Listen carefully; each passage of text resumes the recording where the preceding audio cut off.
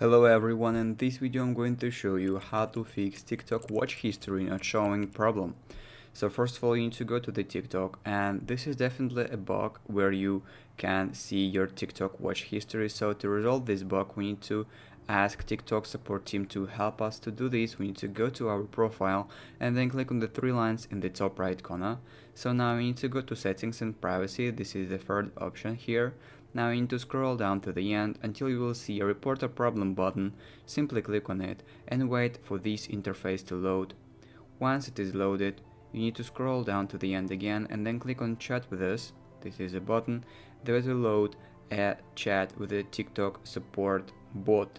So you need to send him a message, something like report a problem, then send it to him, and he will reply with the submit a ticket button.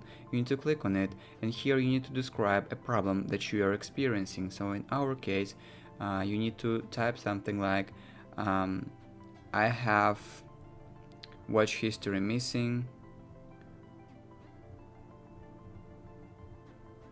on my account, please help.